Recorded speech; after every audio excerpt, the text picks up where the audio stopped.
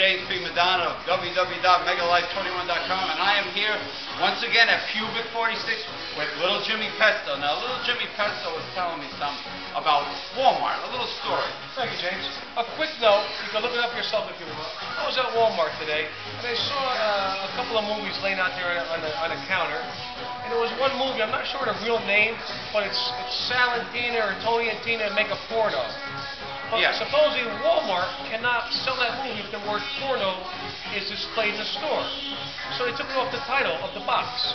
But I looked next to that, and there's a Friday the 13th in Jason movie with axes with blood falling. And next to that is something about George Bush in the war in Iraq, a stupid war in Afghanistan and Iraq, a make-believe war for oil. We've got legs hanging off. They can show legs hanging off in Friday the 13th with Jason and Freddy Krueger, but they can't use the word porno. What hypocrites. One more thing, sorry, James. One more thing. I'm in the sporting section. They had arrowheads for arrows that once they pierce the flesh of the deer, they expand, and the deer can't get it out.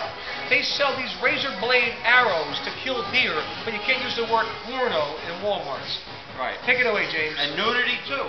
Double standard. Hypocrites. Nudity's bad. They can't say the word shit. But they can show lots of violence. You know? And they can show arrowheads that expand to go into deer's flesh. Innocent deer. Such hypocrisy in our American society. You know? But what can you do? Catch you later.